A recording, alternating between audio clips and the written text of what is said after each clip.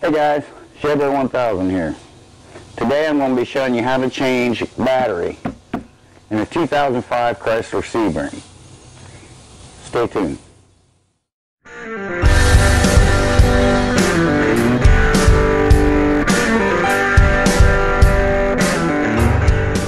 We have here is a 2005 Chrysler Sebring convertible, but pretty much all these Sebrings are alike in these certain years. As you can see up here, there's no battery. Okay, I got these on here because this is where you would jump start it if you had to jump start your vehicle. You would put your positive cable here and your negative cable up here. So I was trying to charge it, I'm not getting anything, so we bought a new battery. The battery is down in here.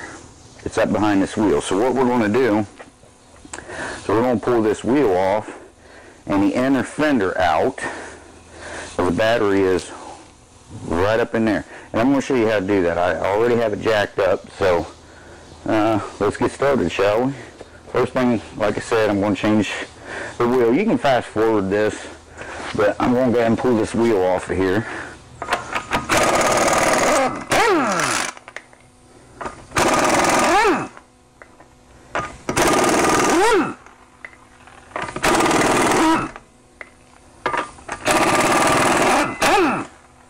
Sounds like my gun needs a little oil, but okay. Go ahead and yank your wheel off. Get it jacked up nice and solid. Shake the car, make sure it's not going to go anywhere. What you're going to want to do, just to give you a little more room, is turn this wheel all the way to the left. I'm going to do that now. So, well, I got to get the key, which is in the trunk. So, let's turn the wheel all the way to the left. There we go.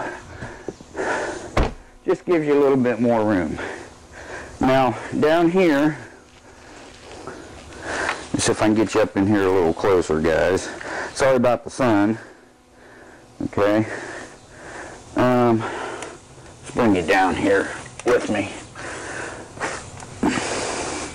Last week, I did a video, and I went to put it all together, and every time it goes together, but every time I go to save it, the computer shuts off. So I don't know if it's what I'm using or what. But down in here, you want to find right here and right here is two screws.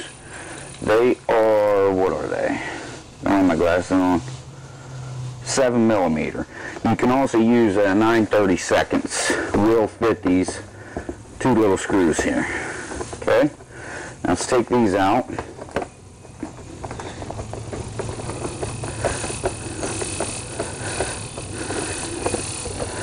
It's hot already. I've been up. I was supposed to work today, but ended up I didn't have to. She's at work now, and she wasn't supposed to, so I kind of got switched, but two different jobs, go figure. But anyway, I don't know why, but I got up at like 5:30. Now, there's some clips up in here. What you're going to want to do, I know you can't see this one, but I'm going to show you. Never fails every freaking time I start a video. I've been out here for over an hour messing around getting prepared. Not one car went past. Okay, so, okay, these clips, you just take a screwdriver and you pop that wheel out of there, and then you just get a pair of needle nose pliers and pull it out. This is what it looks like. Looks like one of those. So that pops in and it pushes these out, and that's what holds it in. Then when you take your screwdriver and you pop that out, you know, when it's in there, you pop that out like that, and then it'll just pull out. Got to remove them. So there is, shoot, there it is. Be careful because they will come apart and you'll lose a piece, and I mean, it's no big deal, but you don't want to lose stuff.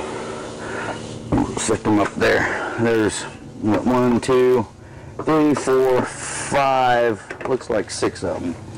So let's get these out of here.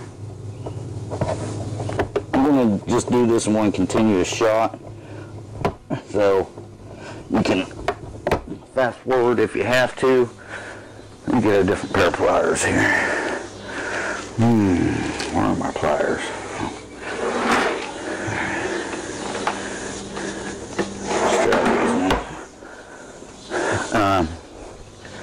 But I want to tell you guys something.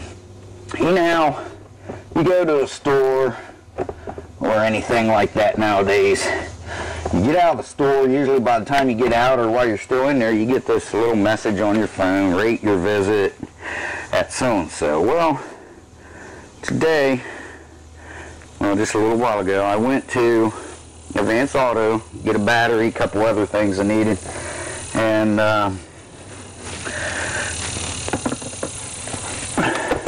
I get home, damn it, and I get a message on my phone, rate your visit at Advance Auto.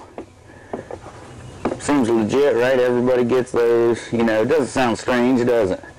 Well, here's the kicker, guys. Now, parts store's only right up the street from us. I didn't take my phone. Didn't need it for anything. Only gone a few minutes, right? My phone was in here at the house in the bedroom. So, it didn't pick up my phone. Couldn't have. Now, I know what some of you guys are thinking. Well, your phone number on the receipt. Well, like I said, I didn't bring my phone. We used her phone number. I know what you're thinking. You guys are on the same plan. We don't have a family plan. We got 2 different carriers, 2 different companies. So, I would like to know how they knew I was at Advance Auto. Just a little food for thought there, or whatever, food for thought, whatever you want to call it. Something to think about. You know, I mean, my phone was 1.5 miles away. I don't like that. Okay, there is one more screw right there, it looks like. Yes. So we have 3 screws here. And I think one more push pin here.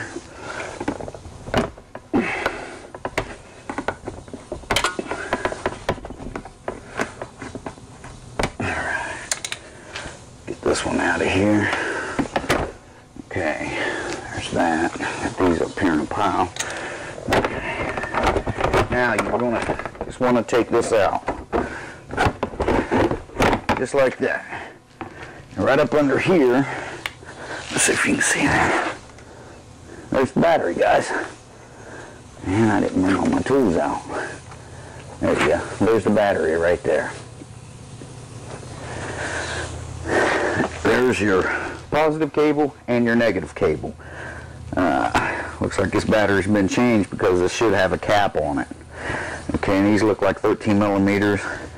Okay, let me get some tools. These are probably an 8 millimeter or 5/16. Let me go get something.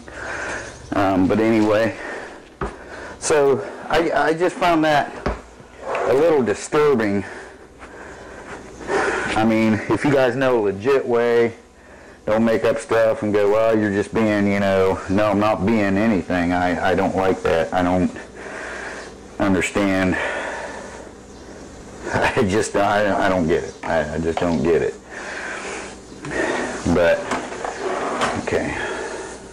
Get this. All right. And I'm thinking that may be a 13 millimeter. Let's get out of 13 here and let's see. What is this one?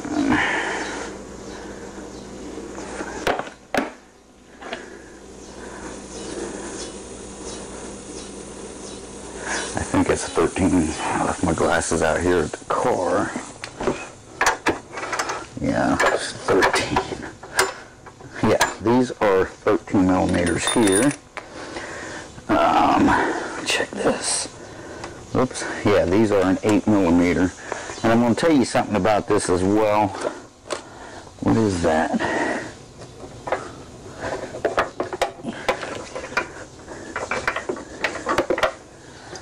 One of my wrenches I've been missing. Great. Okay.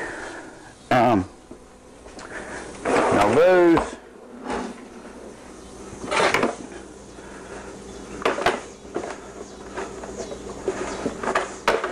from a little 1/4" ratchet right here. No, 1/4" socket. 1/4" ratchet right here. Alright. Now what I'm going to do here, guys. Now, like I said, normally these have a cap on them. Everybody says, just be careful, don't hit nothing on that positive. Doesn't matter. If you're using a ratchet that doesn't have any rubber on the handle and you hit something, if there's a little bit of juice left in here, it's going to arc a spark. Now this, you can touch it wherever you want because it's a ground. So it doesn't matter. So you always want to take your ground cable off first. Okay? Just kind of move it up here out of the way. You can't lose it, it'll hang there or whatnot. Now you can take this off, and if you touch something that's not grounded, you're not grounding yourself out. And that's very important, especially putting it back in with a new battery, because it's going to be hot. And they will sometimes explode. I've seen it happen. I've never blew one up. I tried for an experiment one time, but I couldn't get it to blow up. But it'll actually like weld your wrench to your fender and burn your battery up. Either way, it's fairly expensive mistake. So let's take this off here.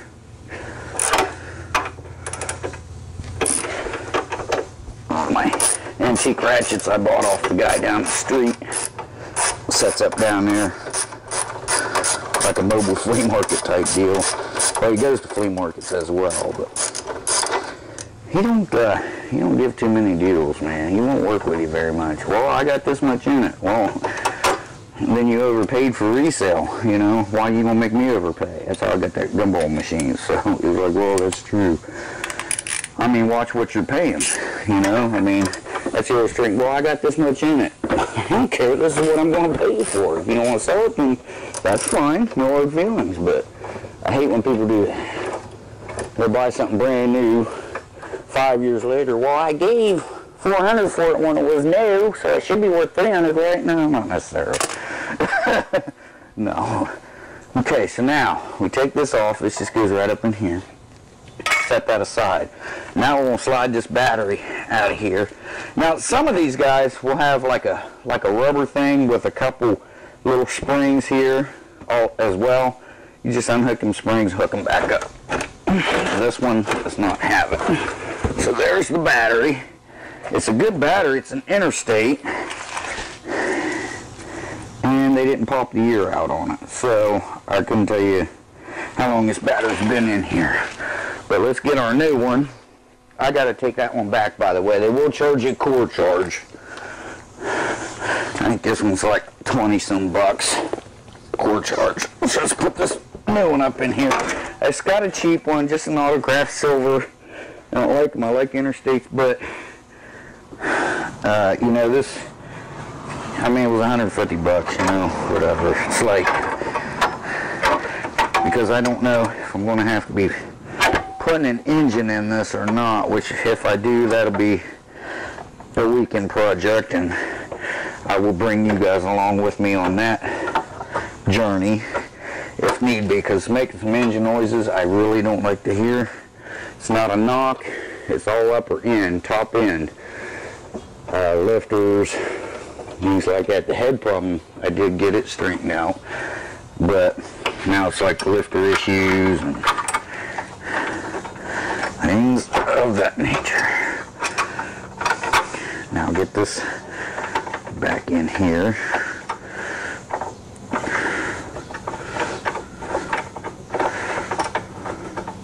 There we go.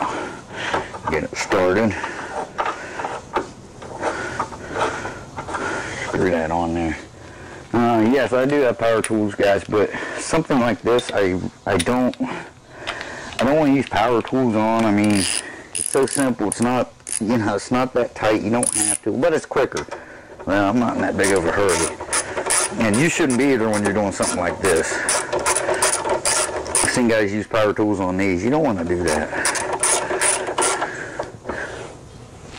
Some things power tools are good for, and some you just do it the old-fashioned way.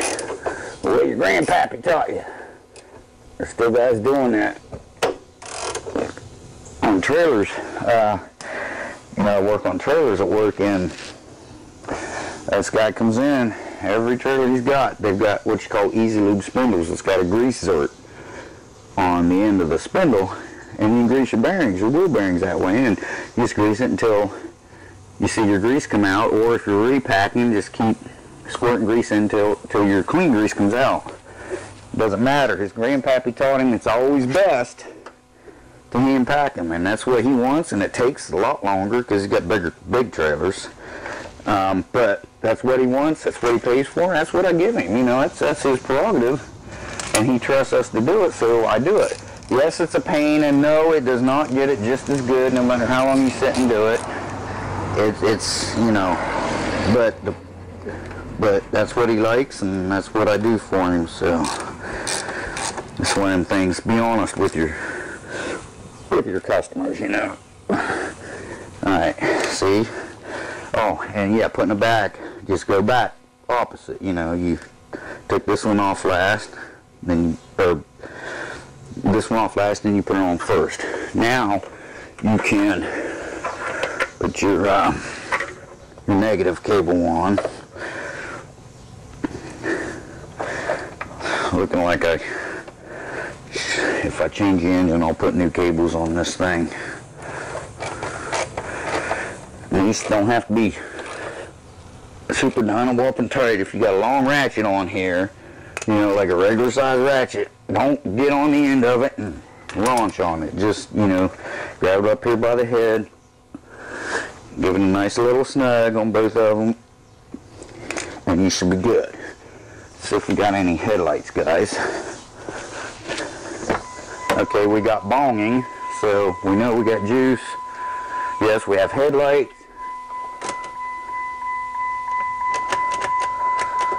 Okay, nothing from the starter, so we'll have to check that out. So there you go, that's how you change it, and then all you do is you put your inner fender well back in. I'm going to bore you with that.